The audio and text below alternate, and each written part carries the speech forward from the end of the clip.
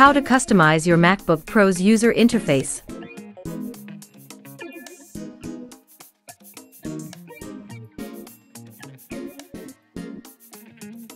To customize your MacBook Pro's user interface, you only need to go to the System Settings app, and then you'll be directed to the Appearance settings by default.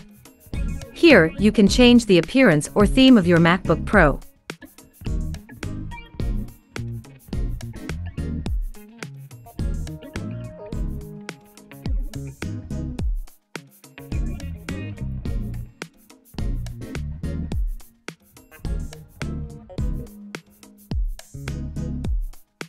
You can choose a light or dark theme, or you can choose the automatic theme, which changes the theme based on time.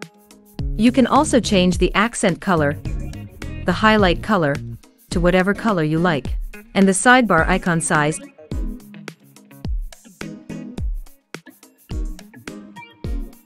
And that's been it.